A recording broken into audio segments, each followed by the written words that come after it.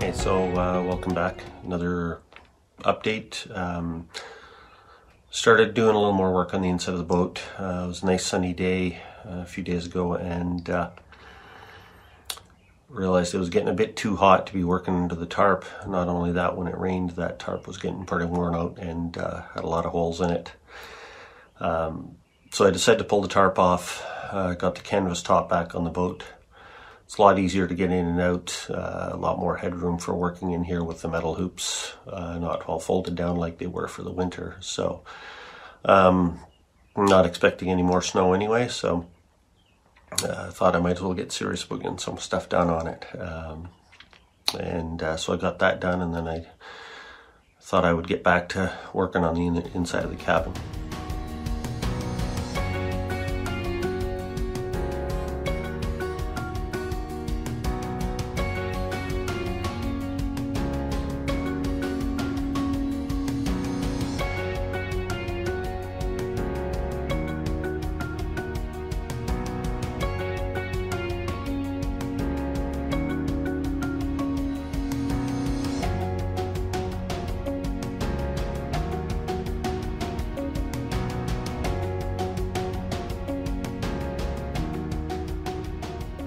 As I started working on the interior of the cabin here, I started working on a little bit of the cabinet work for the galley, but then I realized I needed to get a bunch of other stuff taken care of first before I can get any farther on that.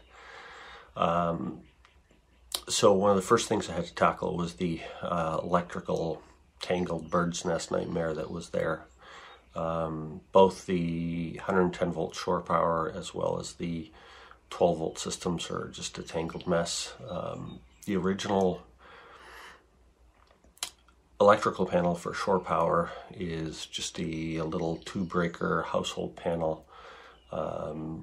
Since some of it was already removed when I got the boat, I'm not sure what everything was powering other than a few outlets and maybe a light. But the wiring from the 30 amp connector on the outside of the boat was just 12 gauge household solid copper wiring to the panel, and from the panel there was some other more of the same solid 12 gauge household wiring running to a couple of outlets, as well as a length of brown lamp cord that was just hanging from the ceiling, nothing connected on the other end. I'm not sure what that was powering, but that cord was protected by a 15 amp breaker, so not exactly following the rules with that wiring, but whatever, I'm getting rid of all of that. What I'm replacing this old gray box with is a new used proper panel with a 30 amp main breaker that was out of a boat. I found this on eBay. I just got delivered a few days ago. It looks like it's in perfect condition, so I'm going to put that in. It's got about the right number of circuits for what I need. I think even labeled properly for what I need, so going to get that updated. The 12 volt fuse panels, again, just hanging on the wires. That's the way it was when I got the boat, because somebody had done some demolition in here already. The fuse panels are the old glass fuses. Nothing wrong with those in their day, but the panels are all pretty badly corroded. So I've got new fuse panels that I'm going to put in that have screw terminals and blade type fuses. So it'll be taking up a lot less space and hopefully make the wiring a lot cleaner.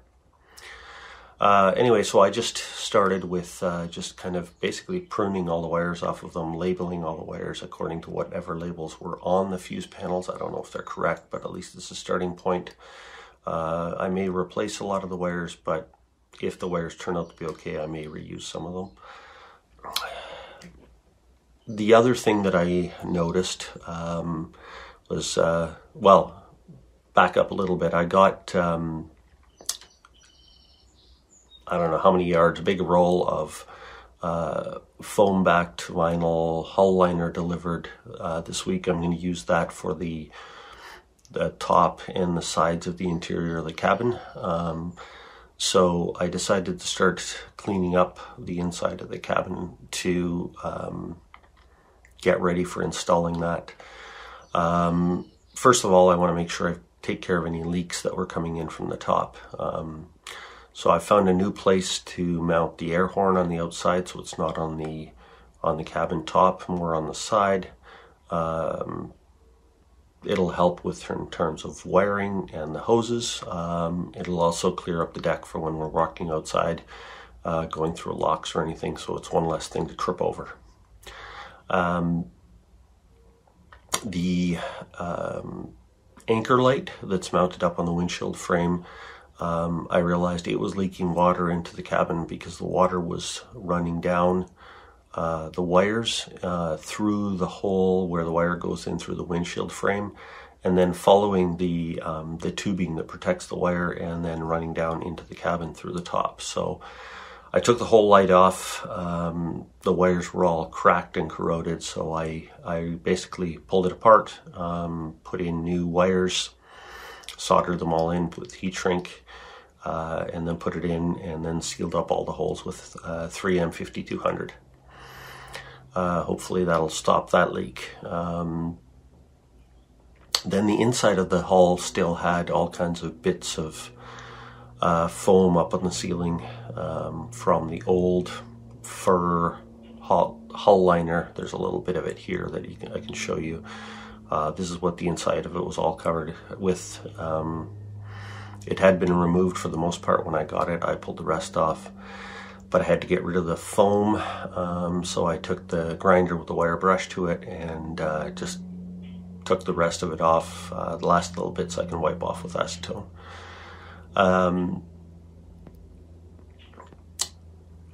And then this morning when I went to pick up a tool that I had on the ledge inside the boat, I noticed it was wet, and I was wondering where the water came from, and I realized that the nav lights on the side of the boat, at least the light on one side of the boat, there was a drip of water hanging on the end of the wire from the navigation light. So I took those off this morning and cleaned them out. The old chrome on the outside is all pitted, so I'm just repainting them with some aluminum wheel paint that I have.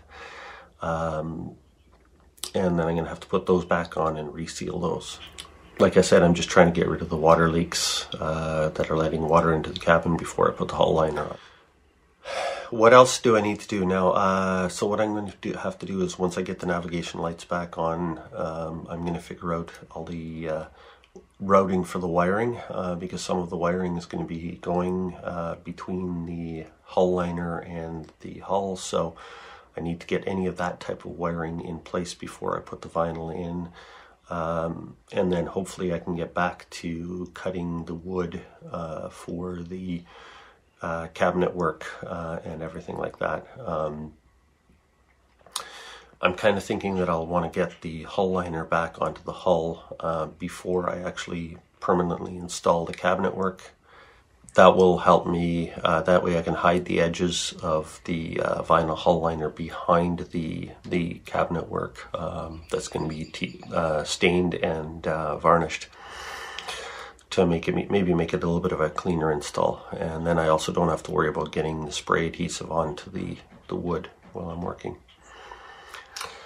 I also installed new stainless steel through hulls in preparation for installing the galley cabinets. The boat originally had plastic through hulls, so I used a stepper bit to enlarge the holes, and then with the help of my daughter got the stainless through hulls installed. So in this location there's three. One's going to be for the galley sink, one will be for the bilge pump for the forward bilge, and the third is going to be the drain for the shower sump that's going to be also in the forward bilge. The holes were already here, like I said. I just enlarged them and put the stainless through hulls, sealed them with 3M 5200 to make sure they don't leak around them. So I'm gradually getting things ready to go here.